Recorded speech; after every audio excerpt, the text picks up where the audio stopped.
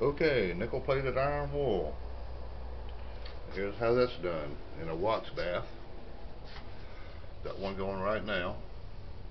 It'll gain go from 8.3 grams to about 14 grams in several hours. Alright, and then you press it into a form right here at about 6 or 8 tons of pressure, depends on the size of the pad. You get this. You get a cell membrane. That's what I call it.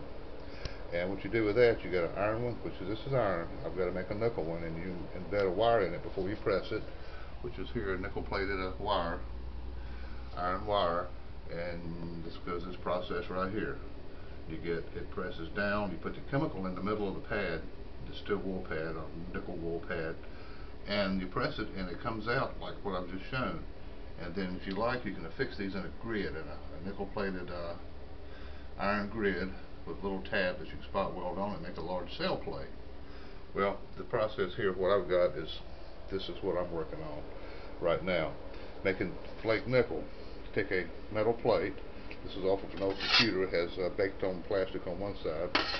Plate it with a nickel. Get a good nickel plate on it. Take it out of the nickel plate. Take the power off of it. And the nickel becomes passive. Nickel will plate back on it, but it won't stick. And what you have is, you can see here, it just flakes up and makes like little small nickel flakes that you can scrape off with a razor blade. You can do this over and over and over and over. Edison had a wheel in a plating vat, a steel wheel that he nickel plated, and then he had it turning slowly with a scraper so it would continuously make nickel flake. Well, anyway, that's the tutorial for today. This is the chemical medium for the one I'm working on now. This is a nickel hydroxide. This will go inside of this nickel pad when I press it into a thing here to hold the chemical.